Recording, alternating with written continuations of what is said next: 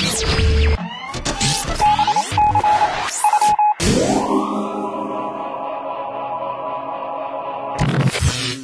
and I'm here to touch about PCI DSS in a way that's hopefully not going to bore the crap out of you. So, let's get on with it. Find me on Twitter. I'm standing here talking about PCI because in my last job I had the wonderful honour of getting us compliant as a PCI Level 1 service provider, and all the bells and whistles and hoops and compliance nightmare that involved, and hard work. So hopefully I'll explain something that's relevant to what most of the people here will probably be doing without going too overboard into detail. I ramble a lot, so stop me at any time if you've got questions, and I'll try and keep to the time. So keep going. So PCI DSS is a security standard for looking after card data like card numbers, folks' names, addresses, expiry dates, all of that stuff that Visa, Amex, MasterCard, Diners Club and JCB came up with together to make sure that people weren't running off with your card information and running up a lot of bills. And they've decided that everybody needs to comply with this massive document. And it's very, very complicated, but if you plan at it, know what you're needing to achieve, and isolate your areas, you can defeat it with a bit of common sense and some good planning. If you're doing something complicated, it can get quite expensive because you need to hire auditors and everything else to come in and work on your stuff, and they're not cheap.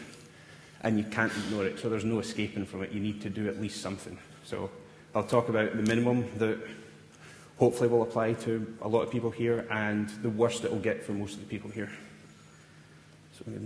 So I'm specifically going to talk about the self-assessment kind of compliance, where you fill out a questionnaire and then sign it to say you're PCI compliant.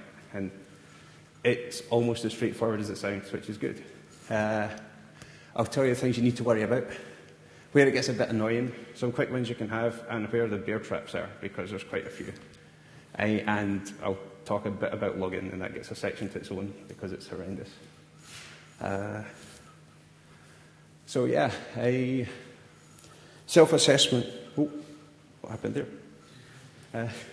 The self-assessment compliance is for small traders who are taking payments, usually online in this case, and are not putting through a certain volume or value of transactions, so that you're able to just tick a few boxes to make sure you're meeting a lot of criteria. You don't need an auditor on site to self-assess your PCI compliance in this case.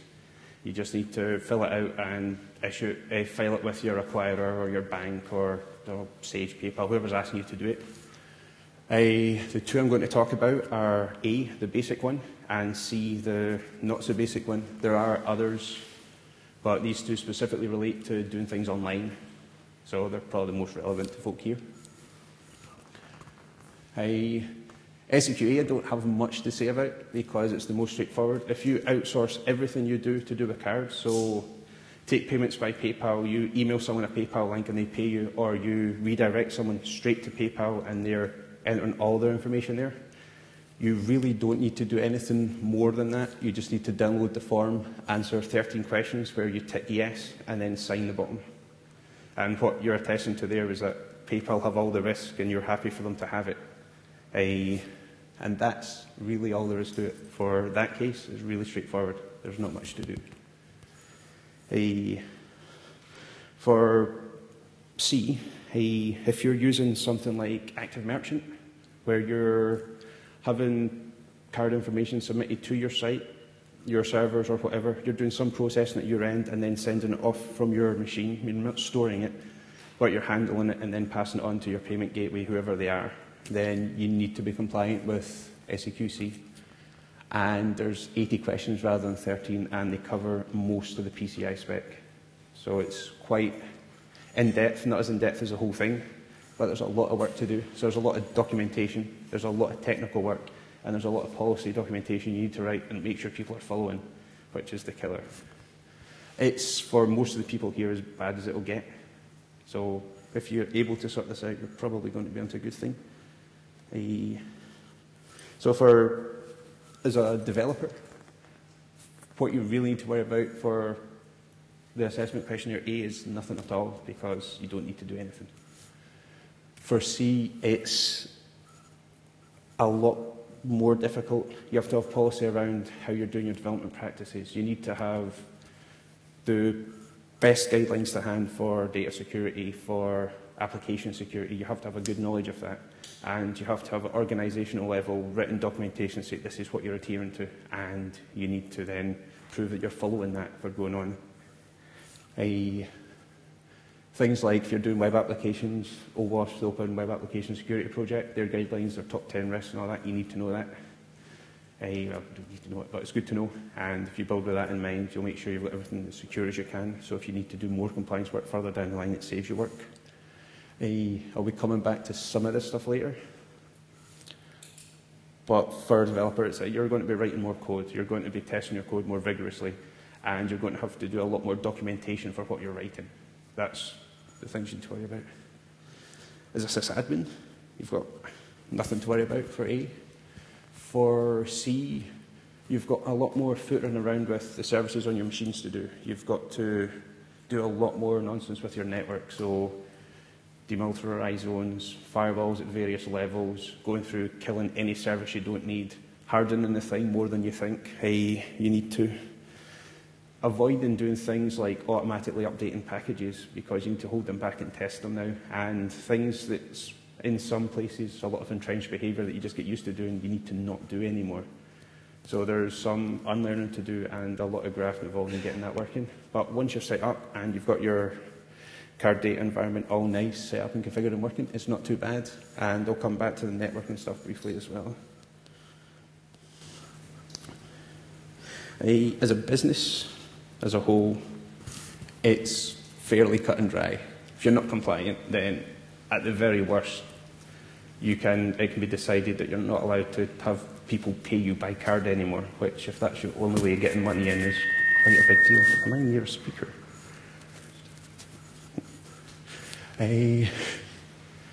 There's a lot of procedural and policy documentation that you need to write, and as a business you need to make sure that your staff are following for all the relevant people and make sure that you've got the appropriate roles and responsibilities involved clearly defined so that everybody knows what you're doing.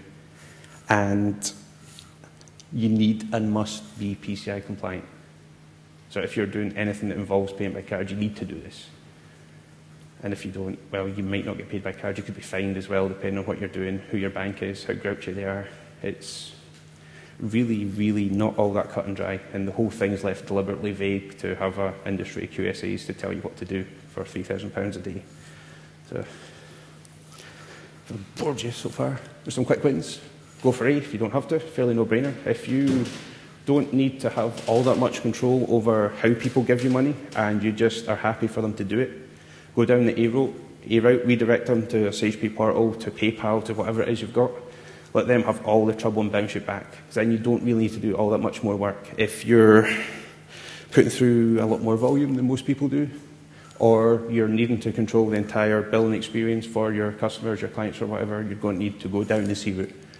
And at that point, you need to do a bit more of a trade-off between the extra work involved and the benefit to your business with regards to the extra effort you're going to need to put in. If you can outsource everything so that you don't need to worry about it, so at the end of the day, your own product or service is core to what you're doing. The PCI is something you need to do, but it's not necessarily something that you need to do yourself. And there's plenty of folk out there that do it. So if the cost of you doing it, taking people off, is prohibitive or whatever, get somebody else to do it. The bear traps, sorry, the bear traps are largely around logging in that, and I'll come to it later, but the rules around logging to make sure you've got a good audit trail from not just people using your application and paying for things specifically around the SEQC, but access to the system, things that are happening on your system between people deploying your application. Everything around that has to be logged. Your logs have to be logged, and it gets kind of circular in its reasoning, and it's really hairy to unpick. If you've got a tiny team and you need to do SEQC, you still need to separate roles and responsibilities. And if you've got 2 people and you've got 4 roles, it's not necessarily going to be all that good to split things up. Some things you can't do. There's Exceptions you can raise, but when you're, I'll talk more about that later actually. You need to pay every quarter for your network to be scanned for vulnerabilities by a PCI certified automated scanning vendor. That needs to happen, and depending on what you're doing, every time you make a change to your network, you also have to arrange for an internal and external penetration test to be carried out by a qualified person, which is surprising when you think about it, but mandated in the spec, which is... Why is that just for the level C? Yeah, and anything above it. Sorry, when I went on from A, nothing to worry about, this is all C and beyond now. Likewise, you need to then have documented change control procedures and management procedures for everything you're doing. So if you're doing any bit of work that changes how you're dealing with card information or anything that interacts with it, you need to have a documented and enforced change management policy that does a risk assessment of the work you're carrying out, a backup strategy, and post and pre-deployment plans for testing and for rolling back, so if it all goes wrong, you can get back to where you were.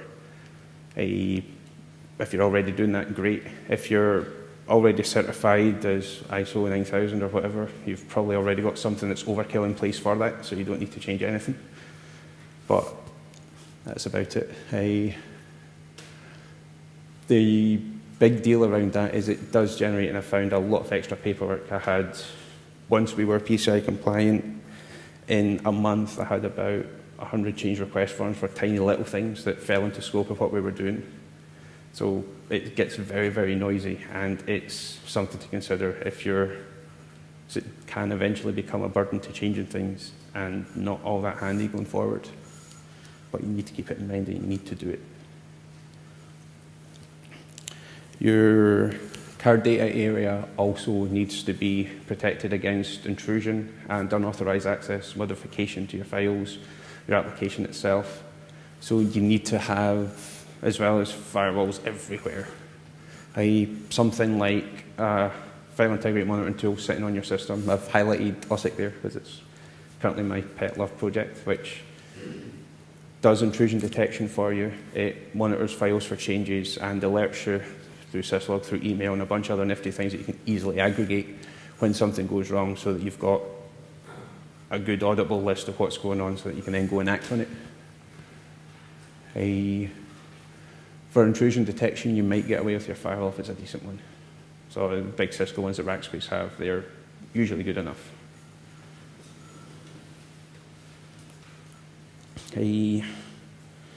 Logging is very, very, very complicated, and I'm really sucking at explaining this, but essentially any change that happens on your card data environment needs to be logged. You need to have in a file somewhere what's happened, who did it, and where.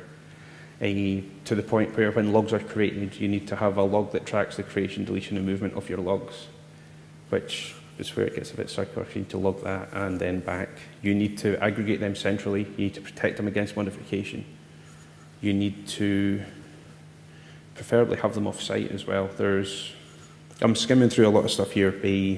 One of the things I should have said at the start is what the Security Council say is even though you're filling out the SAQs, you still need to read the entire spec, which is their get out of jail free thing for you ticking the 20 points and then going through it. So you need to keep 6 months on hand of your logs so that you can access them. And if I'm remembering rightly, 2 or more years worth of logs in an archive so that you can bring them back to find out what's going on. They have to be audited regularly for unexpected behaviour and changes. The person who's got access to the logs has to be... No, he doesn't.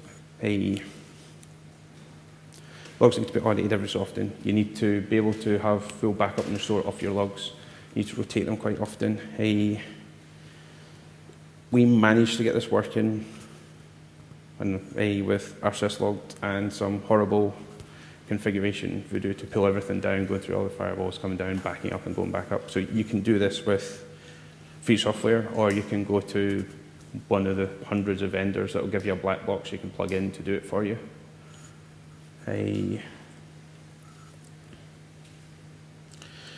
For the networking side of things, it's all about isolating your risk area where all the card data lives. In an ideal world, you want to have a big black box where all the card stuff happens that you don't want to touch. And you want firewalls surrounding it so that nothing can get in. You're only allowing specific traffic in and out from specific places. It's all good server security stuff anyway that hopefully folk are already doing, but your box can't have access to the internet apart from things it needs to for updates. It can only talk to specific points on your network that you need for audit and remote login access. Pulling files down, you have to push up. You can't get a shell up and pull files down from it. It's quite good. If you've got a firewall, which you will have to have, every quarter you need to audit your firewall rules, make sure they're not being changed, document them, and file them away somewhere safe. Every time you make a network change, you need to have, I've said it before, a penetration test done internally and externally to make sure you've not left the barn door open.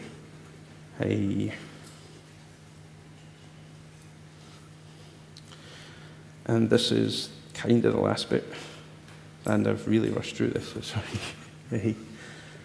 VMs, virtual machines on servers, are fine, A-OK for PCI compliance now. They used to be a bit squiffy about it, and the spec read as if you needed to have a physical bit of hardware for each individual function that you wanted to perform within your card data environment. Now you don't. You're okay to use virtual machines for it. You're okay to share services on the same machine. So the spec says you need to have one primary function per server. And if you're reading that, you can take that to mean that you can only have a time server, a DNS server, and a web server. But primary function is more to do with the application server. So that could be doing your application, so running 4 different services to provide that application.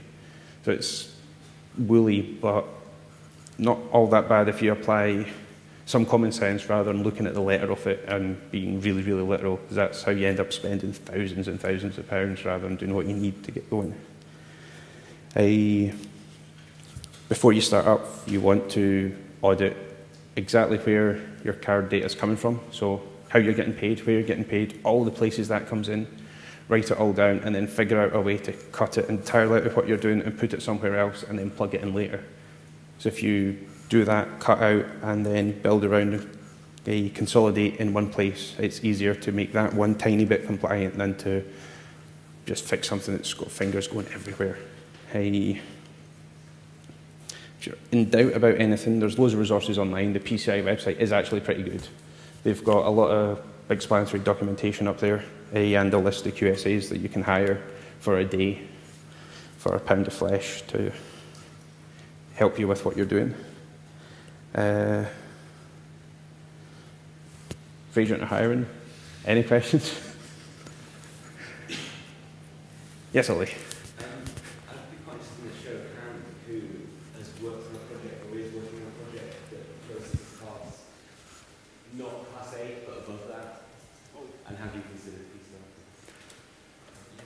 I worked with Lightmark, and we had to write our own card process that was data. So we store the card details, and we basically did what Ryan said, and we have a single server that's ringed around with everything you can possibly imagine, and then card details are only there. Rather than taking them through the order form, storing them on the order form server and posting them to the card server, you go directly to the card server. Because why you've got twice as many machines to be sensitive. Yeah. And it's insane from that stuff. We're actually slightly obviously because we store the details as well. Yeah, well, if you're storing the details, you need to comply with D, which is pretty much all of PCI DSS. I didn't read the spec myself, I just wrote the code, so Yeah. it's fine. But about the fines, I was a bit curious about that because It's they're not working in this contract at all, as far as I understand. It's one of those weird things that your agreement for processing card payments, especially if you've got a proper merchant account, is between you and your bank. And my understanding of it is under your contract with the bank, you've got a responsibility to make sure you're keeping everything safe and secure. They'll do their bit, you have to do yours. And if you're not doing yours, which means if you're not being PCI compliant, because they get that in there, then they have the ability to raise penalties. Usually what they do is they'll just suspend your card processing, which is a lot more hurtful. There's been a few cookies that just stopped something like because of PCI, because it just doesn't right. Yeah. So as far as I understand, fines themselves are. The fines are kind of squiffy here. I don't They're, know any examples of anyone who's been that. they're mentioned in the spec, and they're mentioned all over the PCI website because they get away with it in America. Like the TJ Maxx, they got fined. A bunch of other people with really serious breaches, and the fines worked out to be a slap in the wrist for these multinationals. So like 10 million for a company making billions. It's not all that big a deal, but yeah. How does this work with kind of internationalization? So if there's, is it an international thing? Is it just a UK thing? If there's servers or Well, that's a really good question. It depends. Actually, no, it doesn't depend. From a PCI point of view, it doesn't matter where you are, you need to comply. It's a worldwide thing. So all the payment card brands are worldwide, and all of them everywhere say you need to be PCI compliant. Don't ask me to elaborate because I can't remember off the top of my head, but I know there are other countries that have got rules above and beyond PCI for dealing with certain information.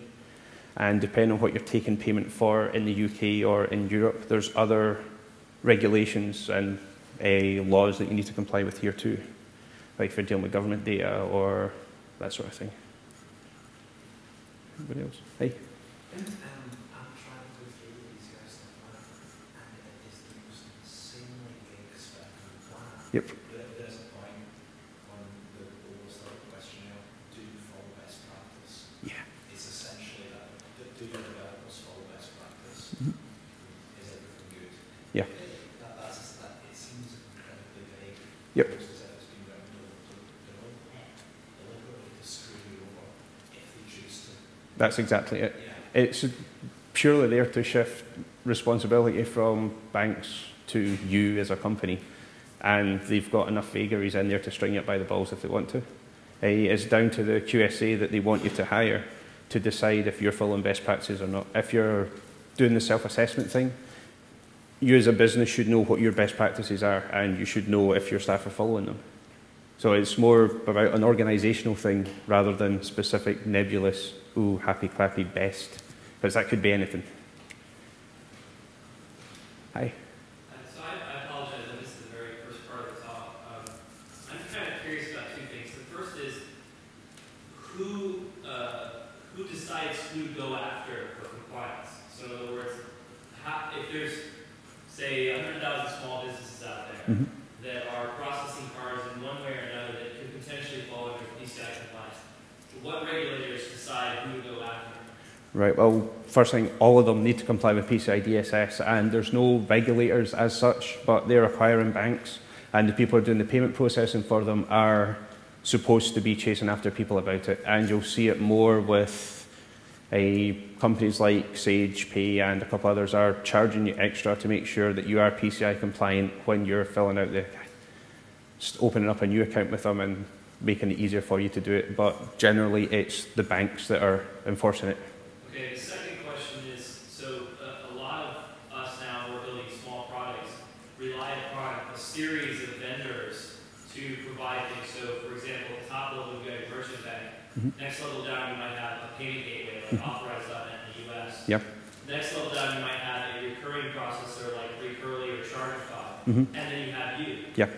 So if they're all PCI compliant above you, are you also obligated to be PCI compliant? And how do you determine at what level you're obligated to be PCI compliant? Well, that comes down to the different kinds of self-assessment. If you are outsourcing all the payment stuff, so if you've got a form on your webpage, you key in your card number and you hit submit, and that's going to Chargeify or it's going to Authorize.net or whatever and not touching your servers at all, then you need to be certified in the SEQA, which means ticking 13 boxes and signing the bottom, essentially. But if you're keeping that on your machine and then sending it on through Active Merchant or something like it, then you need to do C. There's a selection matrix on the PCI website that helps make that decision a bit easier. But generally, if you're outsourcing all the payment processing stuff and you are able to take that slight hit on not making things pretty for your customers, punt them on to them to take the payment off them, and then you only need to worry about SEQA and you don't need to worry about PCI from that point, because once you've done it, you just need to keep checking you're doing it. Okay, and if I may, one more question. I mean, is it realistic to think that there's really going to be repercussions for small businesses throughout the world? Because I can pretty much guarantee the vast majority have not considered PCI Yeah. compliance and probably never will. Yeah. So is this really something that entrepreneurs, in all the things that could be going wrong with your business, Mhm. where does this sit in reality with the actual effect of it, the likelihood of being hit by it? I think that depends where you are, more than anything else. And to be honest, I don't know if any small business has been gone after for not being PCI compliant yet. Most acquirers are happy for you to be working towards it, and they'll get more and more shirty with you as time goes on to make sure you are getting compliant, because you need to be, because they want to eliminate their risk. And when you're not compliant, you're a risk to them. So from that point of view, you'll be getting more and more harassed about it if you're not. But it's probably not necessarily something to lose sleep over, but at the same time, something you need to consider. What I am seeing at the moment is a lot of my clients coming to me and saying that because they take credit cards, they obviously should fall into the higher bracket, but the banks are actually turning around and saying, well, you need to do at least quarterly scans at the moment. And then there's another client that just going through it this month, which is different to the ones I've had previously, and now being told they have to do internal scans as well. So they seem to be racking up the actual tests that they're forcing people to go through in order to get the merchant accounts or to get to the next stage. It's part of the annoying vagaries of the spec, in that no two QSAs, no two people are going to interpret in the same way. And your bank will have you jump through however many hoops it thinks you need to do it. And it's kind of unavoidable when you're dealing with something that is that nebulous in the first place.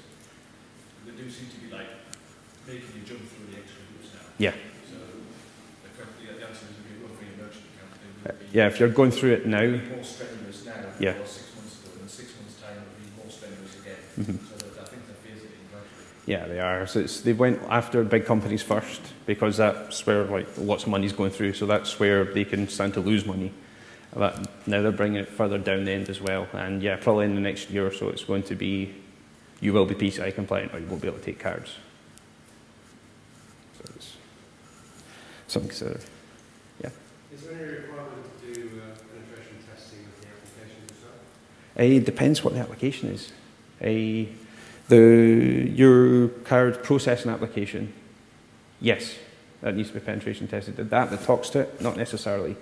It depends on what you're doing, and if you're working with a QSA to sign off on your self-certification, then they might ask you to do that, or they might not. It's something you'll need to get an opinion on, but generally no.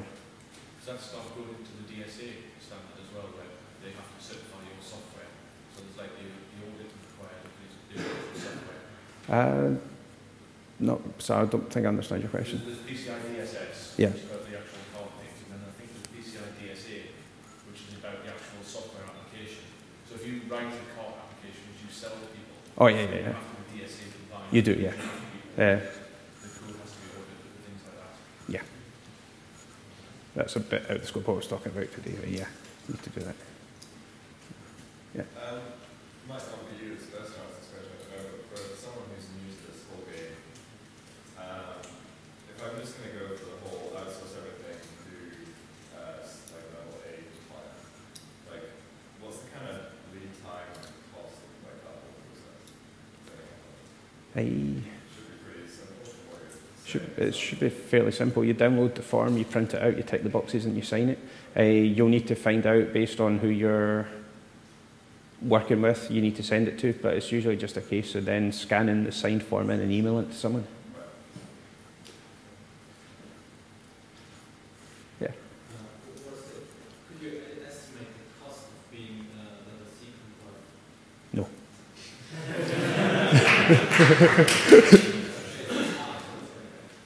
It depends entirely on what you're doing and how you go about building it. It's, well,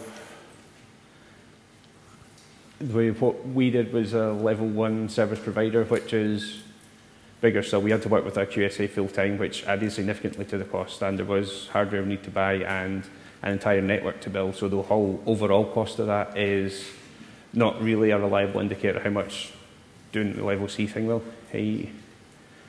Most of it's in time, and from a development point of view, sticking, keep going back to active merchant, don't know why, sorry, at merchant thing on a box somewhere and configuring firewalls properly and going through it is maybe a couple of months' work, but it depends what you want to do with it, how far you're going. Anybody else? Go back. Other than for defensive purposes, are there any positive benefits from becoming compliant and then informing your bank that you're now compliant? So can you get discounts, for example, on processing, or is this purely for defensive purposes? You probably need to ask your bank. Some will charge you for not being compliant, so from that point of view there's a benefit.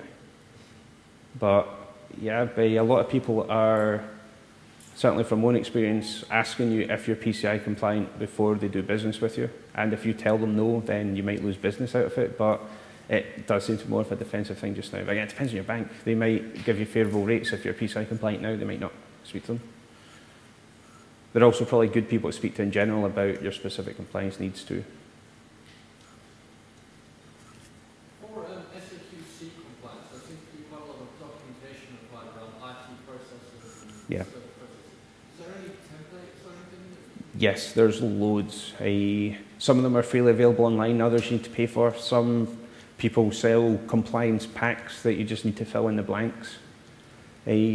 A lot of it really is just writing down what you're doing already. It's not saying you need to change what you do, but just that you need to document it so that somebody could at any time come in and verify you're working the way you say you are. So it just depends. If you've got the time to write it all out, fine. If not, or if you're starting from scratch, it might be better to get a pack in to do it. But yeah, you can pull templates off the internet, fairly straightforward. I'll stick a bunch of resources up on my blog tonight when I get home.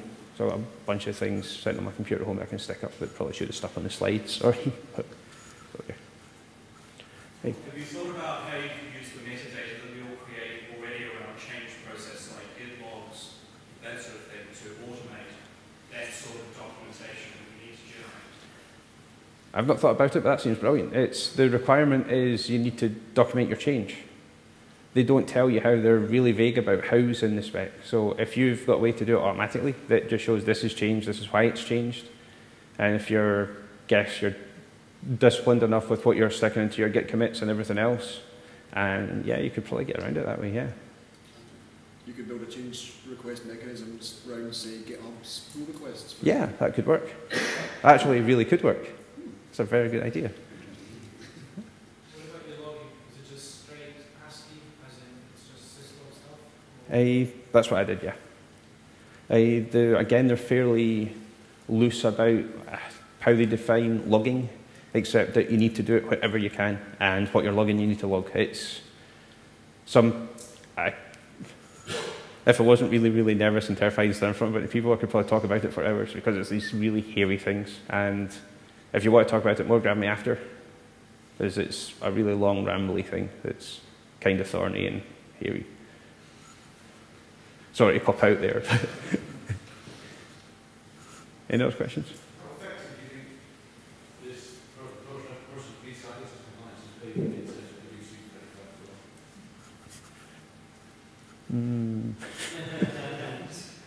fraud? I can't imagine it not having an impact, but at the same time, I'd probably say it was negligible. But that's just my opinion. And, yeah. It seems to be completely secure. Credit cards. 3D secure seems to be a way of monitoring the purchaser and checking liability. PCI seems to be the way of doing that, and that looks clear. Yeah, it's like 3D Secure is chip and pin for your internet purchases, and PCI DSS is chip and pin for your company. That's a good way to think about it. Yeah. It's just arse covering and blame moving around. Yeah. Anything else? Cool. Well, thanks for listening to me ramble.